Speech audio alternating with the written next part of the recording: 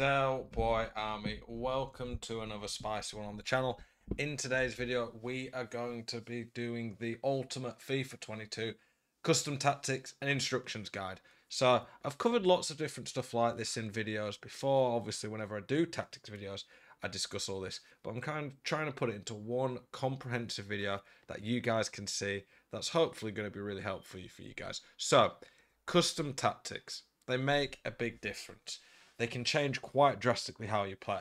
But the first place to start is here, where you build chemistry. Ignore the team at the moment. I've got a load of coins. I'm messing around my team, looking to change it up a bit. So the team's not in place. I'm going to be building on stream today and playing some games. So if you've never tuned into my stream before, Zelonius 92, get involved over there. But yeah, this is where you build the balance team. So whatever you put in here is what plays in the balance formation. I use this for literally just for the chemistry, because obviously right now it's not 100 chemistry because players are in weird positions, but in the actual game you don't use this formation, you don't use your balance tactic, it's just to get chemistry at the start, and then in game you press left or right on the arrows to switch to one of these tactics. So obviously we've got 4 separate tactics. At the very least, I would say utilize at least 3 of them. You at least want a tactic you can start in, that you can spend most of the game in. The ultra defensive I will always put as my tactic that I see out a game in. My ultra attacking is always going to be the tactic that I go for if I'm losing late on or by a couple of goals, not too long to go, and I want to go all out attack to try and get back into the game. You need a game plan, and the custom tactics is a key way to do that. Very simple, just switch between it using this. Not much more to it really. Let's go through the actual tactics now, though, and I'll discuss what each bit does. So, the defensive style. The defensive style, a lot of this is basically about how aggressively you will press to how deep you want your team to sit. The depth and width, not so much the width, but the depth kind of works hand in hand with the defensive style. But on this game, even if you have high depth, your team still drop back naturally. There was actually a live tuning update today, 17th of March, where they talked about making teams not drop back as much.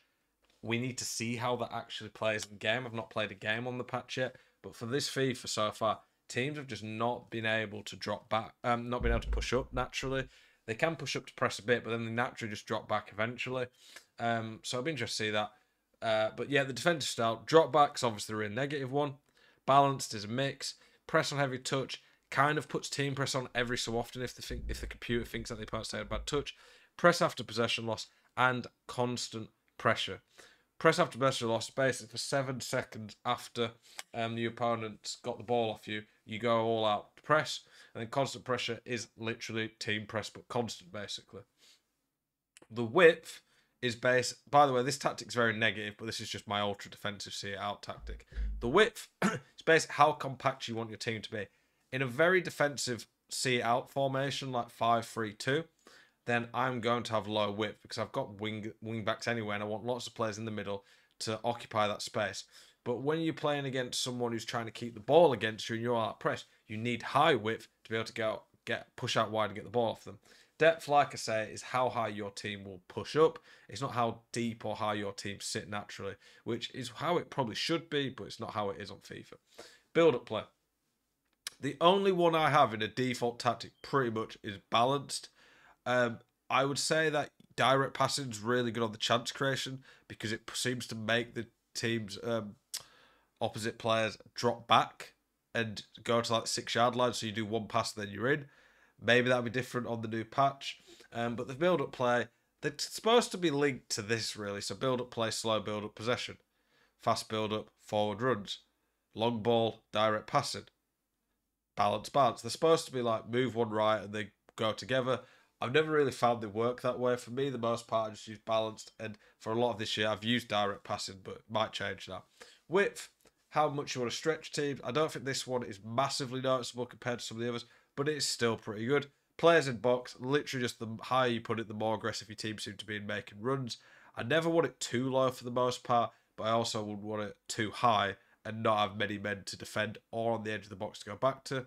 Corners, free kicks, 1-on-1 I have generally. I do up it a little bit for more aggressive tactics. For the formations, this is obviously a very key part. So like I said, in the balanced, don't change your balance because this is literally what your team are using for the formation for chemistry. But for your actual game plan, make sure you change this and actually go change your team where you want them to be. There's lots of good formations. My favourite for the most part this year is 4-4-2, the normal variation this year. Narrow's still good. 4-3-1-2. 4-3-2-1's got its uses. 5-3-2 can be good. I like the 3-5-2. You're always going to have formations like the 4-2-2-2, 4-2-3-1. There's lots of good formations on FIFA. I just think the 4-4-2 for me is the most balanced. And yeah, it depends a little bit how you want to play, but I think 4-4-2 is very good overall. For the instructions, it does depend on what positions you actually are playing in your team. If you're playing a team and they've got wing backs, they're going to have slightly different instructions to what. Or a great example is defensive mids are going to have slightly different instructions that they can put on than centre mids. Left mids and right mids are different to left wingers, right wingers. For strikers, you've got support runs. This is basically how central you want them to be, how wide you go. I don't really ever see much point to make your strikers run wide. Maybe you could experiment with that, but I don't really see the logic in that. Balanced width, I think for me, is what I go with generally. If I'm playing all-out attack, though, and I've got lots of players out wide, like fullbacks overlapping, I want my strikers in the middle. We stay central.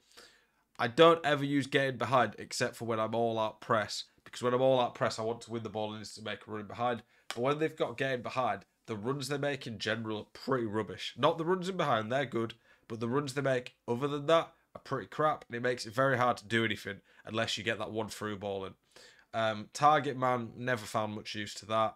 False 9, never found much use. You can mess around with it, but I've never found them that good. Interceptions, I never really change. It basically seems to just affect the stamina. I don't know if it actually does that much, though. On normal tactics, I don't have come back on defence. It doesn't do too much, but it does bring it back slightly more, which is good for the all-out defence tactic. Basic defensive support or stay forward would be what I'd use in general. For your midfielders, you've got attacking support. I think it can matter quite a bit. I would generally look for a balance, and it depends on the formation, the style of play you're doing. If it's your all-out attack, if it's your defensive, etc. Support and crosses, don't think this one does that much, but mess around with it. Positional freedom, free roam, drift wide, stick to position. Don't really see much point in having a centre mid drift wide. Maybe in this formation it could work a bit better because you've got no wingers, so to speak, but yeah, I don't really mess around with that too much. I tend to put the outside centre mids if they're in a formation where there is outside centre mids and there's a other centre mid to cover them on cover wing. Cover wing says defend the open wing if teammate isn't marking. So it doesn't mean if you put a centre mid on cover wing, he's going to always be marking the wing. It's just a cover, which is quite a useful thing. For centre backs, stay back, join the attack overlap, play a striker. I think you're just generally going to want to stay back. Defensive position, I liked step up at the start of the year. I found that really, really good at the start of the year. But as people started to get better at 1-2s, discovering the through balls and behind, step up didn't really work quite as well. And then for wing backs, I think it's pretty similar to the fullback. The run types are quite nice.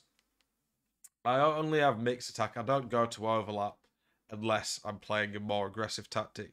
I'm pretty much always got stay back. But in a more aggressive tactic, I could go balanced or join the attack. And then, yeah, I use stick to position again for that.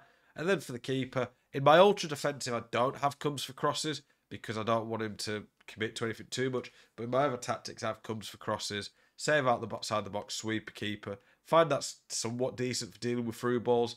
And yeah, those are the instructions. The last thing really is the roles.